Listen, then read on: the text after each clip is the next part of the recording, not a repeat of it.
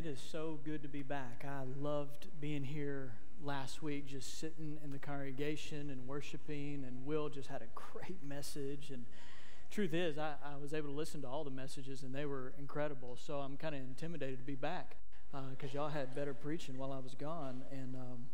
But it really was a gift to be on sabbatical, emotionally, intellectually, just feel just really great. And physically, I mean, that's a 6-month-old for you, right? And but I'm looking forward to sharing a little bit in a couple weeks just with you about my experience, some of the things that God showed me and taught me, and I'd love for you to hear a little bit about that. And so, anyways, again, thank you very much. Thank you, personnel team. We have you already know this, we have a great staff, and so, nothing leaked through the cracks other than when I got back. And so we did have an exciting thing happen in our family this week, what God had ordained before the foundation of time, with us having a little girl named Lucy in our home. The state recognized that. So Lucy Herrstrom, our 6-month-old, is now one of us. So that was fun. Well, I would imagine that for many of us, we've used this term, there's a special place for a guy like that. And when we use that term, when we say, there's that's my daughter crying.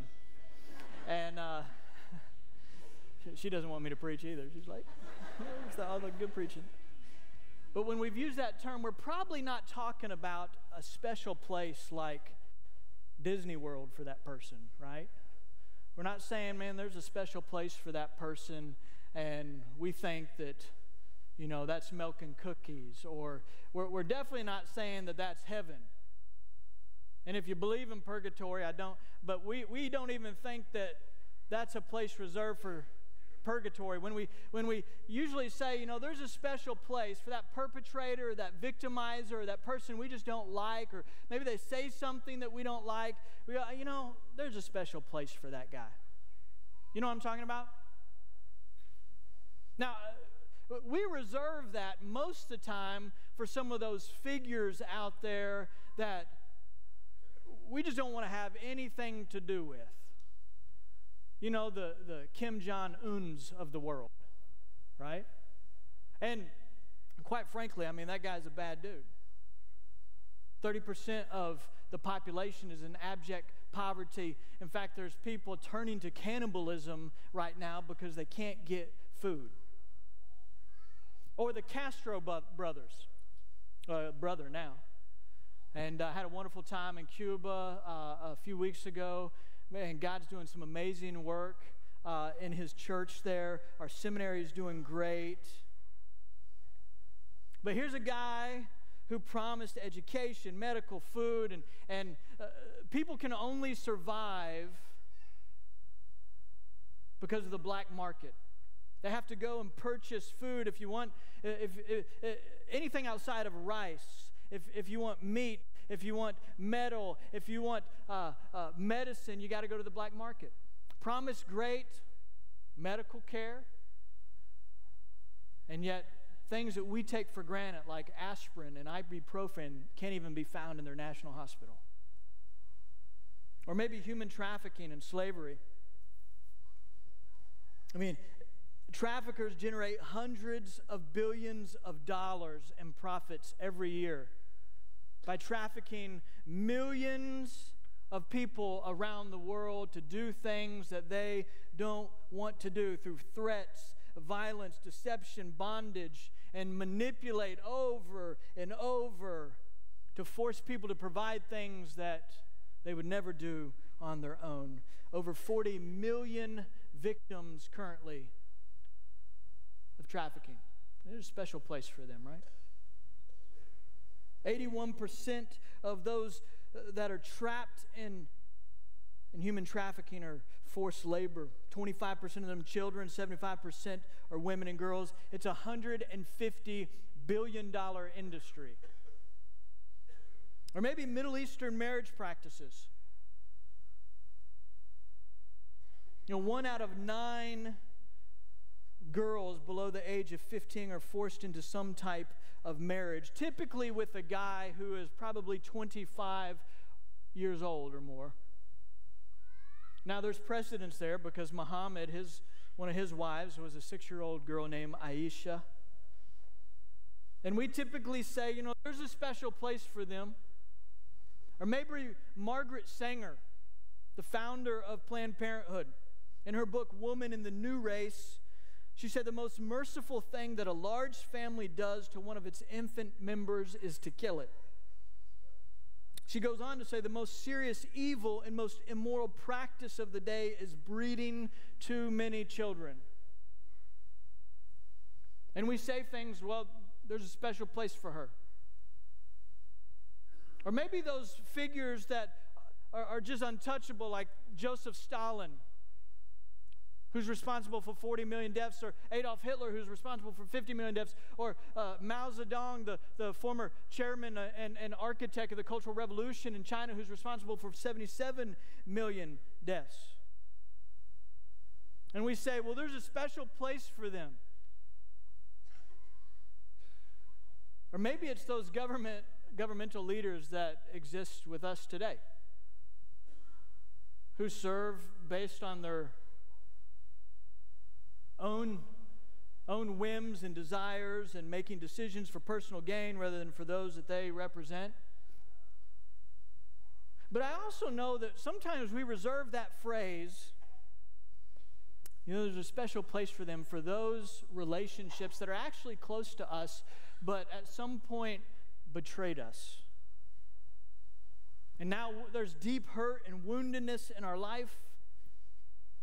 Maybe that's a boss who made a decision that has changed our career, a neighbor who drives too fast in the neighborhood, a guy who steals your parking space on a day when you're late, a coworker who took the promotion that you deserved, or maybe you just don't like the way they do something and it just doesn't line up with maybe a preference that you have, or maybe a leader makes a change that doesn't jive with your tradition, but there's a special place for them, right? I mean, do these people deserve grace? I'm not talking about justice. God is all about justice. We should be about justice. But do these people deserve grace? Should there be mercy of any sort expressed to these people we talked about that may be untouchable to us, but even those who are closer to us, do they deserve grace? And who's gonna show them that? You know what Jesus said about a special place? He actually said in John 14, verses 2 and 3, that he was preparing a special place for all of mankind.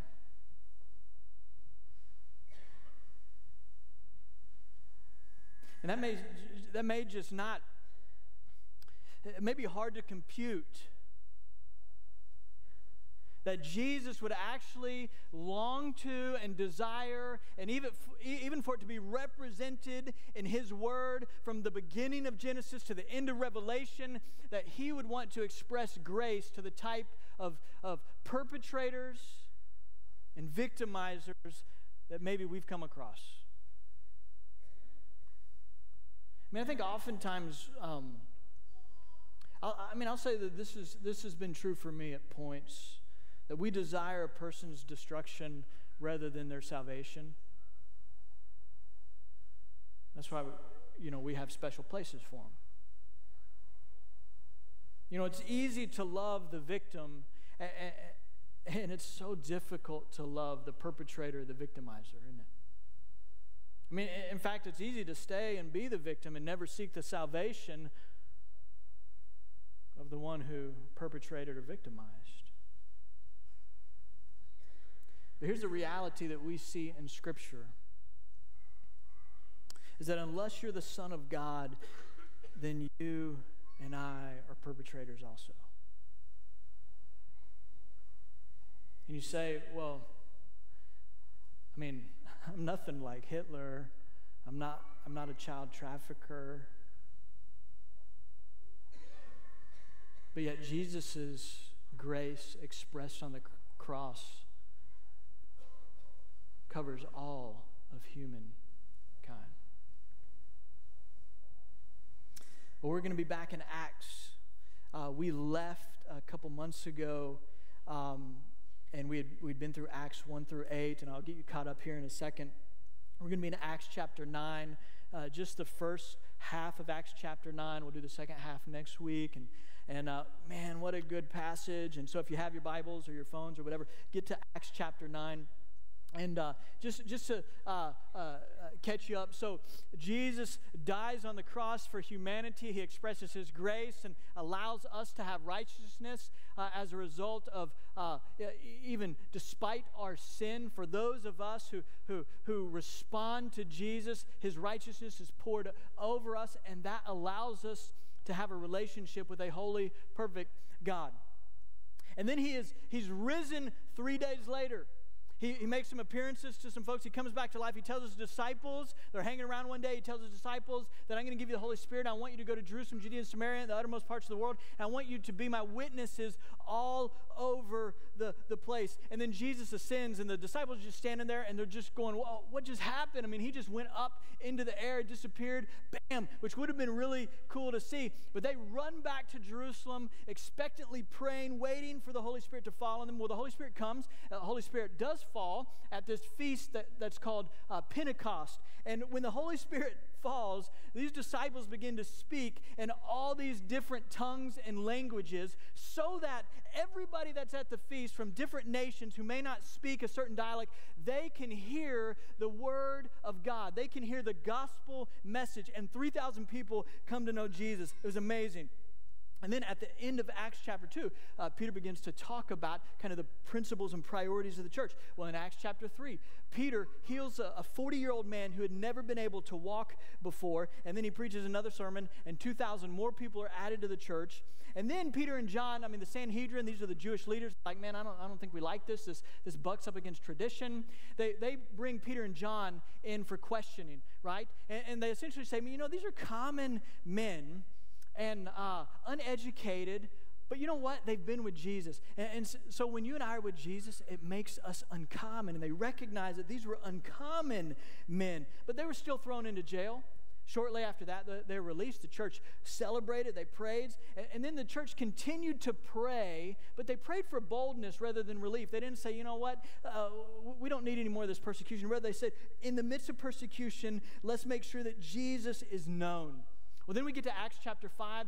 There's a couple named Ananias and Sapphira. They deceive the Holy Spirit, lie about their gifts to the church. God strikes them down, and the next week contributions skyrocket.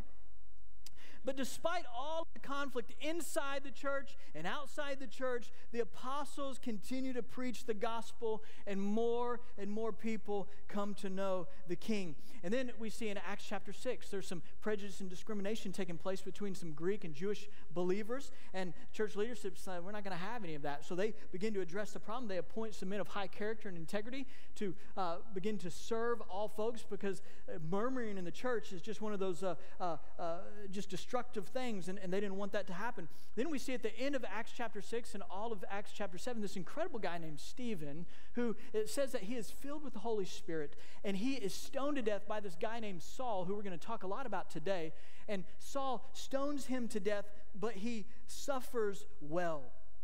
And then we see at the beginning of Acts chapter 8, Philip is preaching to a group of people in Samaria. Revival breaks out. Then there's this cult leader who tries to purchase the Holy Spirit, and Peter's like, not going to happen. And then God transports Philip to this Ethiopian eunuch who's just riding alongside a dusty, dirty road and reading Scripture, but he's not understanding what it is. And Philip walks up to him, and what we see here is that when you have a willing witness and seeking soul, there's always a divine encounter. And that's where we find ourselves now in Acts chapter 9, okay? So, here it is. It says, but Saul. So this is the guy in Acts 6 and 7 that is the leader that's kind of making sure that the Christian church is being destroyed. And he's ultimately the guy who's responsible for Stephen's death, we believe.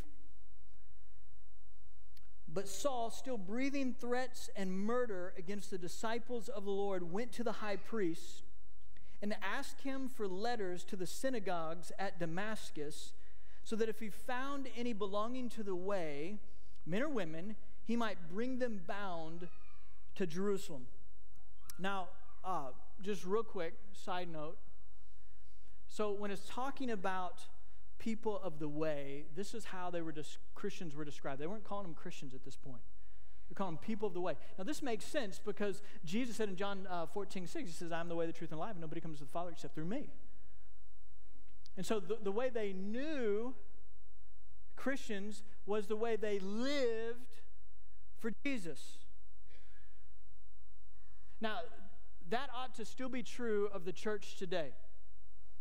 I mean, Jesus wants his church to be known for his ways. The church was designed and purposed to reach the disenfranchised and disciple people.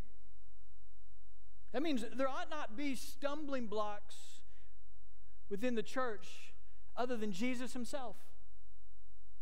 Scripture is pretty clear about that. That Christ ought to be the only stumbling block for somebody to come to saving faith. Heck, we see a picture of this later on in Acts. We'll get to there at some point, but let me give you a synopsis because I think it's just important for us to note real quick. But there's this controversy that arose in the church of Jerusalem, and Gentiles were being converted to faith in record numbers. But some of the believers, and these guys were the ones who happened to be, they didn't happen to be, but they were former Pharisees. And these guys, I mean, these were the kind of the traditionalists of the church, and they were saying, you know what? We should make sure that they hold to some Jewish tradition still. So they should be circumcised. And Paul in Acts 15, he says, and that's crazy. I mean, that's the Eric Standard Version translation.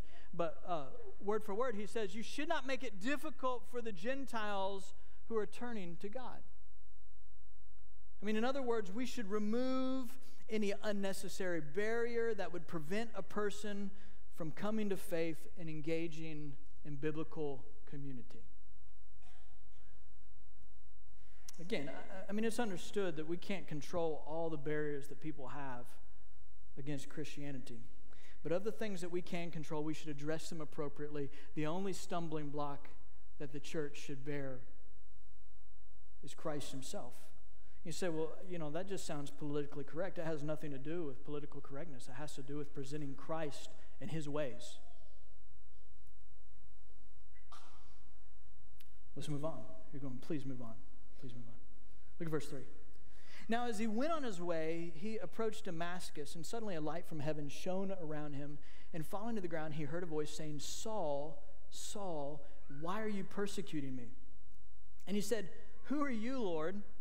And he said, I am Jesus, whom you are persecuting, but rise and enter the city, and you will be told what you are to do. The men who were traveling with him stood speechless, hearing the voice but seeing no one. Saul rose from the ground, and although his eyes were opened, he saw nothing. So they led him by the hand and brought him into Damascus. And for 3 days he was without sight and neither ate nor drank. Now here's a highly educated man, high-functioning leader, and now he has immediately gone blind, and he hasn't eaten or had anything to drink for 3 days. He had just also experienced hearing the voice of Jesus, whom I don't know where he was after the resurrection and the burial, but this has to be blowing his mind right now. Look at verse 10. Now there was a disciple at Damascus named Ananias. Okay, this is not Ananias of Acts chapter 5. Okay, that guy's dead. And you go, they're not very creative with names. Well, truth of the matter is they didn't have many names. People were, they maybe had about 3 dozen different names. Romans had about 3 dozen different names. They were typically known for what they did, and then family lineage, and that's also true of Jewish as well. So there was a disciple at Damascus named Ananias. The Lord said to him in a vision, Ananias, and he said, here I am, Lord. And the Lord said to him, rise and go to the street called Straight, and at the house of Judas look for a man of Tarsus named Saul, for behold, he is praying, and he has seen in a vision a man named Ananias come in and lay his hands on him so that he might regain his sight. But Ananias answered, Lord, I've heard from many about this man, how much evil he has done to your saints at Jerusalem. And here he has authority from the chief priest to bind all who call on your name. But the Lord said to him, Go, for he is a chosen instrument of mine to carry my name before the Gentiles and kings and children of Israel. For I will show him how much he must suffer for the sake of my name. So Ananias departed and entered the house, and laying his hands on him, he said, Brother Saul, Lord Jesus, who appeared to you on the road by which you came, has sent me so that you may regain your sight and be filled with the Holy Spirit. And immediately something like scales fell from his eyes, and he regained his sight. Then he rose and was baptized. And taking food, he was strengthened. For some days he was with the disciples at Damascus, and immediately he proclaimed Jesus in the synagogue, saying, He is the Son of God. And all who heard him were amazed and said, Is not this the man who made havoc in Jerusalem of those who called upon his name? And has he not come here for this purpose, to bring them bound before the chief priest? But Saul increased all the more in strength and confounded the Jews who lived in Damascus by proving that Jesus was the Christ. Man, I love that story. Man, you can't, there's some good amening going on over here. If there wants to be some amening going on over here, totally good. So we'll give you a lot of opportunity the rest of the sermon. So thank you for those amens. Just got to teach y'all to amen. I mean, this is exciting stuff, you know. So I think there's some things that probably just, I mean, this burst onto Saul's consciousness as these events were happening. I mean, for all he knew, Jesus was dead, and now Jesus is alive and having a conversation with him. I mean, that's nuts. He would have known Old Testament scripture so well. He would have known all the prophecies of the fulfillment of the Messiah. But up to this point, it wasn't Jesus. And now Jesus has come back from the dead, and he's speaking to Saul. Wow. But I think, too, there's a couple things that he begins to realize, that this persecution against the church isn't just against the church, but it's against Christ, the Messiah. I mean, Jesus says, why are you persecuting me?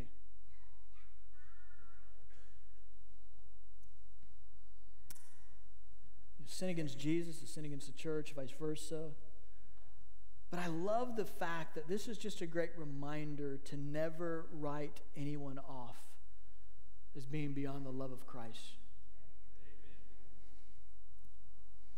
You know, just a side note, this is where in this passage, toward the end of verse 19 through 22, is kind of where they believe that Paul, after he became a follower of Jesus, follower of the way, that he took probably, for sure, at least 3 years, maybe up to 10 years away, just preparing for his public ministry. And Damascus was just on the tip of the Arabian desert, and we know from Galatians chapter 1 that he eventually goes to the Arabian desert for at least 3 years, if not longer than that. But this is kind of where after this conversion took place, that he began to just allow Jesus to train him, and others train him, and church train him. Pretty amazing stuff. So what is it about this passage we need to walk away with this morning? What are those Sunday to Monday takeaways? Listen, we recognize that God has given you a kingdom platform right where you are. God wants you to bloom where you're planted. So he wants you to take this and apply it tomorrow. He doesn't want you to just store it up here and be like, okay, this will be good. This way I know. And when he's going through the book of Acts, I know what's coming next. No, this is for us to take and walk with. So what's some of that stuff? So here's the thing. Saul, who eventually becomes Paul, I may get that mixed up a little bit, so I'm just going to go ahead and confess to you. If I say Paul, just know I'm saying Saul, because in a couple of weeks we're going to be talking about Paul. But Saul, this guy is a Christian killer. I mean, he's at Stephen's death, Acts 6 and 7. He had paperwork, it said, from the authorities. I mean, he had full rights just to murder anybody who was of the way. I mean, he was the Mao, he was the Hitler, he was the Stalin of the early church. But here's what I love about this, is what we see here is that salvation is a Jesus thing. Salvation is a Jesus thing, real simple. I mean, what we see over and over in Scripture is that Jesus is the hunter. He's the initiator of transformation. Some have called him the hound of heaven. But salvation is a Jesus thing. So this expression of grace that maybe we wouldn't want to give somebody with his record. I mean, grace is a Jesus thing. A mercy that maybe we wouldn't want to extend to somebody with his record. Mercy is a Jesus thing. Forgiveness is a Jesus thing. By the way, obedience is a kingdom responsibility. It's also a Jesus thing. But this is good news for us. This is good news for Paul and Ananias. I mean, it was good news for Saul. Sorry, I messed it up a second ago. It was good news for Saul because this guy was unable to save himself. Unable to save himself. It's good news for Ananias because Jesus initiates the relationship with others, and the pressure is off him to do anything.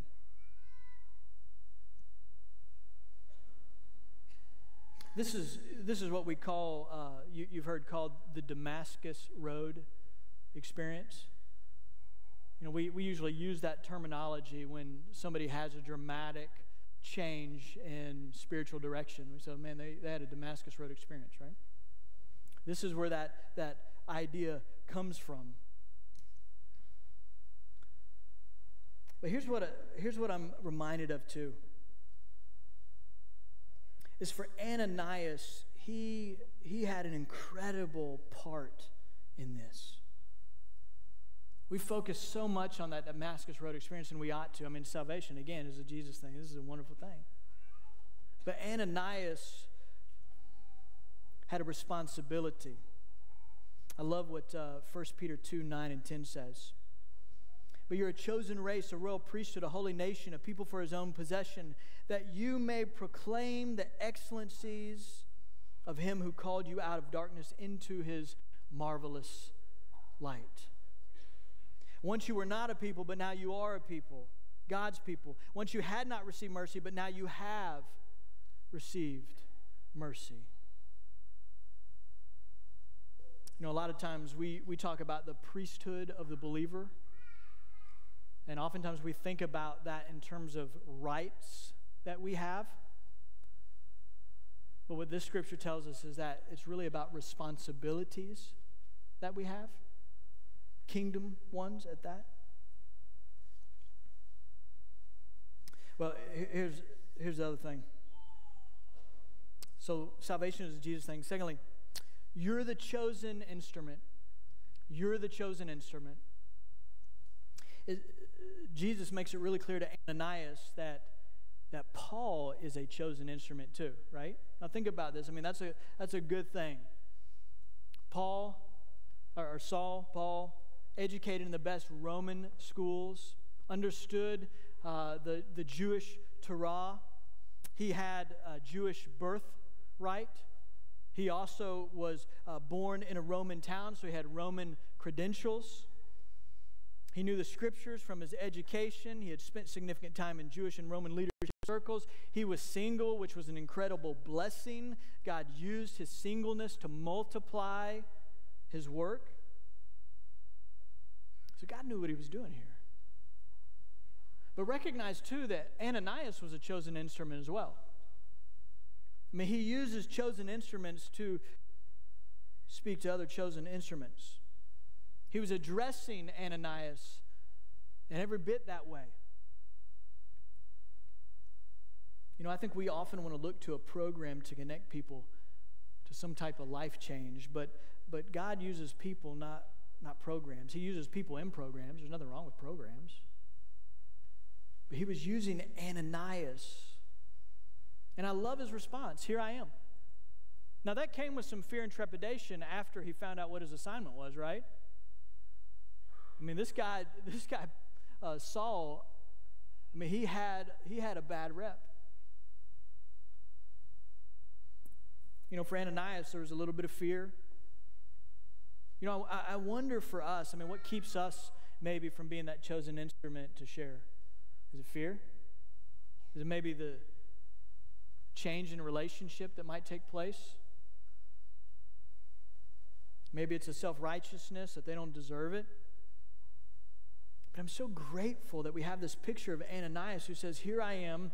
And although he asks some questions, is this the guy you're talking about, the guy that has been murdering all the Christians? It says in verse 17 that he departed and he entered Saul's house. Here's what I hope we get, is that when God says go, that we would simply trust that he set the table. And what a great picture of that we have. Saul's heart was prepared in every way for Ananias to come and speak into that. On Thursdays of VBS, we typically, that's our kind of gospel sharing time. We pull the kids out early that morning.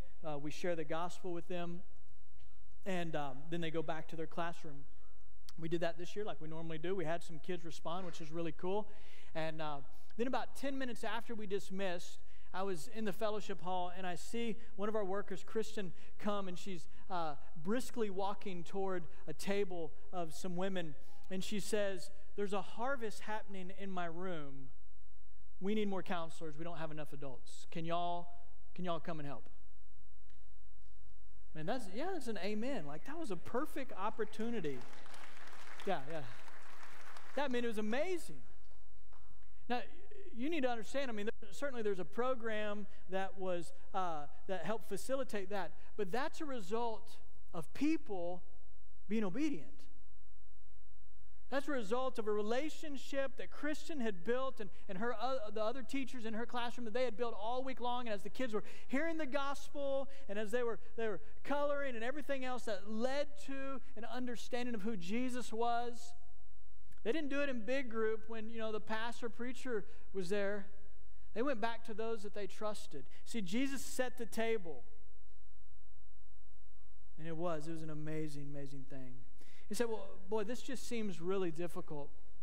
Like this is, man, I got a guy, Eric, that I'm thinking about, that as you're preaching, I mean, I just see his face, and, I see that girl, I mean, she's so loud in my office all the time,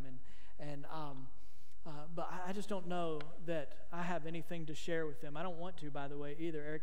So here's what Scripture shows us here with Ananias, is that Jesus helped Ananias simply meet a need that Saul had.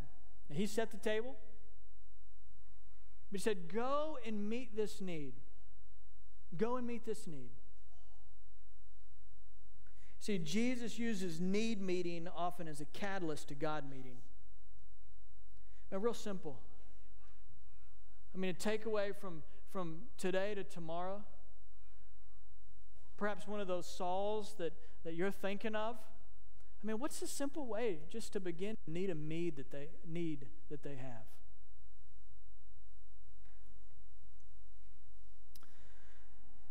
Let me finish this. People are dropping like flies anyways. Saw like a whole section like get up and leave, including my wife. I don't know what that tells you. But I don't know what's going on, but distractions all over the place this morning. So, here ultimately, here's what I want for me. Here's what I want for us. Again, I love Ananias' heart here. Here I am. He doesn't say, what now? He doesn't say, hold on. When things kind of slow down, I'll be available. He doesn't say, I'm too tired right now. He doesn't say, I don't want to put myself out there. He just says, here I am. Before he knew his assignment, he just said, here I am. I mean, there was an abandonment already to Jesus. He didn't have to know all the details. He didn't need an Excel spreadsheet that lined it out, his schedule for everything. He just said, here I am. And here's what I don't want in my life or in yours. I don't want that the primary here I am in my life is anything other than Jesus. And I think we say, here I am to a bunch of things. You know, here I am for pleasure. Here I am for that sale at the mall. Here I am for that new movie. Here I am for that sports team. Here I am for that extracurricular activity. Here I am for my job. Here I am for my child. Here I am for my audition. Here I am for my family. When we say here I am and make that a primary response to so many things. I mean, even Paul, he was caught up in saying, here I am, but it was to the Sanhedrin and Pharisees and to this cause against the way and to religion. And yet, he still recognized there was no satisfaction, there was no joy, there was no contentment until he said, here I am to Jesus. What Ananias knew. Man, I'm passionate about a lot of things. I know you are too, but I don't want to be devoted to anything other than Jesus. And the primary reason is a selfish reason, by the way. Because I know that ultimately is where joy lives. See, here I am is like a password to a life of contentment and joy and excitement.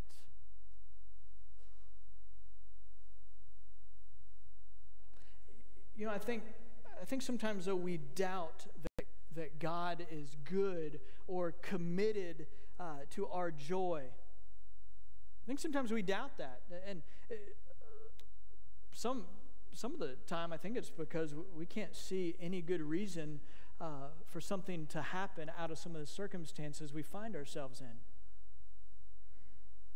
And so we don't think that God is for us or that he's doing something good on our behalf. But I think what Ananias knew and what Saul came to know and what I want us to know is that we can trust a God that sacrifices himself on our behalf to be committed to our good, to our joy, to our contentment all the time. So that my here I am is a trusting statement as much as a primary one. There's a game that we all play called hide and seek. I used to play this with Emma Grace. I hope to play this with Lucy again. But hide and seek, it's not just peekaboo, but hide and seek where they go and hide. And so here's how this kind of would play out for me. Probably similar to you. Is Emma Grace and I would, okay, we're going to play hide and seek. Okay, Dad, this is going to be great. Okay, I'm going to go hide. And then I would start counting really loud. 1, 2, I hear giggles. 3, Dad, come on. 4, all right, here I come. And she hid in the same place every time. Every time. It never changed. But good fathers go through the motions and they act like they don't know where they are. So I'm walking around. Is Emma Grace under the bed? And I could hear these little giggles. Right? Oh, she's not under the bed. Is she behind the door? You hear the giggles? I'd walk into another room. I'd go into the bathroom. Is Emma Grace in the bathtub? And I'd pull back the sheet and you hear giggles. She always liked it when I'd say, did she fall in the toilet? And I'd pick it up and slam it back down, and I'd hear these giggles that she was trying to suppress, right? And then it didn't take long. I'd walk out typically in the hallway, and she would come out of the closet, which I knew she was already there, and she'd go, Dad, Dad, Dad, here I am, here I am, here I am. And I'd try to explain to her, that's not how you play the game.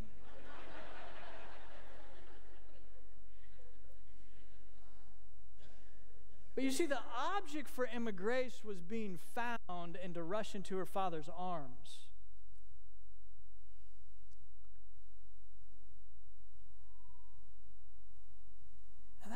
be for you and me. As we approach this life of the way, like Ananias, here I am. Whatever you ask of me, I am yours. And we rush into the Father's arms because we know that He is